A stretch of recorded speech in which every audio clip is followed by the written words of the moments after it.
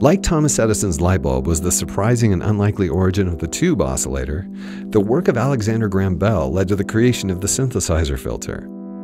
It was the multiplexing efforts of AT&T's employees Otto Zobel and George Campbell that contributed to the filter as we know it in synthesis, as controlling and manipulating harmonic content was crucial in being able to have multiple phone calls exist on a single phone line. The telharmonium, arguably the first synthesizer, created its sound by generating the entirety of its harmonic content with rotating pitched cogs. Once the electronic oscillator was created, it was discovered that its output could be manipulated to easily generate harmonic-rich waveforms without needing an oscillator per harmonic. When a filter was applied to this harmonic-rich output, harmonics could be removed or accentuated, resulting in differing timbres. This was a novel and economical approach to creating waveforms which didn't require a multiplicity of oscillators. All of these bars represent a single sound. Each bar represents a frequency present in the sound. They are harmonics and are arranged in a sequence from low to high. The first and lowest of these is the fundamental, which is a sine wave which defines the frequency of the musical note. It's the note we hear. The rest of the lines represent the harmonics which increase in frequency and decrease in amplitude and are the individual sine waves responsible for the timbre of the sound. The volume label on the left will demonstrate the change in volume of these harmonics as the filter is applied. The filter has a tunable cutoff frequency, which defines what frequencies in the sound will be removed by the filter. The frequencies to be removed are defined by the filter type. The low-pass filter. This successively removes high frequencies from the sound. The harmonics above the cutoff point are progressively attenuated, or removed. The high-pass filter.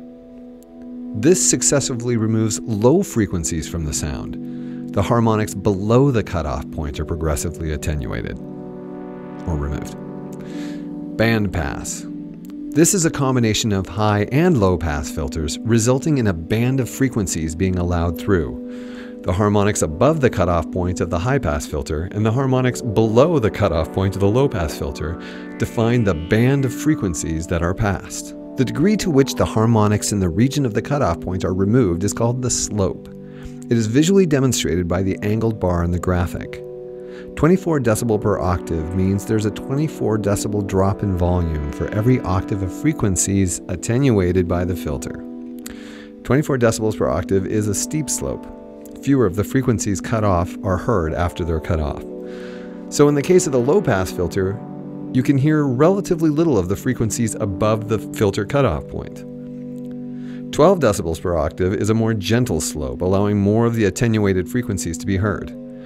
Compare the angles of the angled bars of the 24 decibel per octave filter and the 12 decibel per octave filter, and you'll see what I mean. Resonance is an effect where the frequencies at the cutoff point of the filter are amplified. This results in a change of timbre. Different filter types and filter slopes result in different sounding resonance. When the cutoff point is varied by control voltage, this frequency boost moves through the frequencies present along with the cutoff point. If the resonance is boosted enough, the filter will resonate, which results in it going into self-oscillation and producing a frequency-tunable sine wave. We are going to explore the basic function of the filter through the use of a variety of vintage synthesizers, like the Yamaha CS15, the Moog Mini Moog, and the ARP 2600. We'll hear some different filter types and filter slopes, and we'll examine how control voltage can affect the function and sound of the filter.